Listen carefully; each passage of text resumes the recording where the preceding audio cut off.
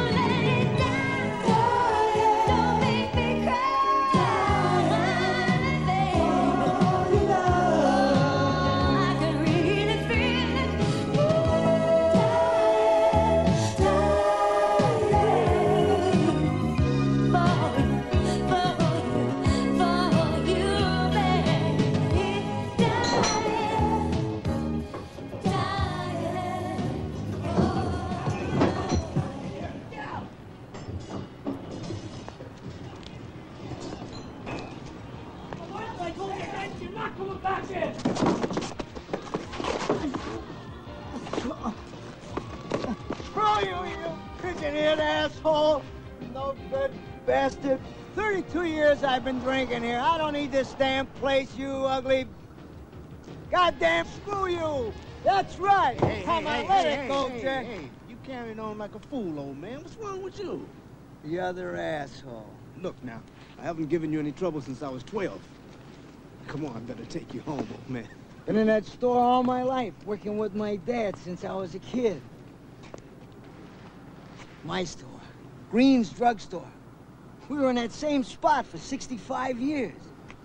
That's a long time, old man. I always thought I wanted to do something else. I don't know, maybe travel, to go someplace, to do something. What I done was wrong. I didn't think so, but I was. I screwed up big. What'd you do that was so bad? I sold the place. I sold Green's drugstore to some asshole who's gonna tear it down. What'd you do it for if you knew it was so wrong? The money. I thought I wanted the money, but the money was nothing. That place was my heart and soul. When I was working there, I was doing something important. I was helping people. I was a part of something. But now I'm a part of nothing. It's all gone. Well, at least you got the money. That's nothing!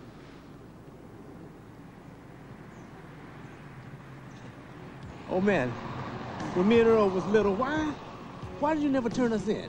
I mean, you never busted us when you caught us stealing shit. What was I gonna do? Give more trouble to two kids who had nothing but trouble anyway? You still turned out okay. Hey, I might be a grouch, but I'm no rat. And there's nobody in this community that is. Angie, I'd do anything to have that place back. Let's get you home, old man.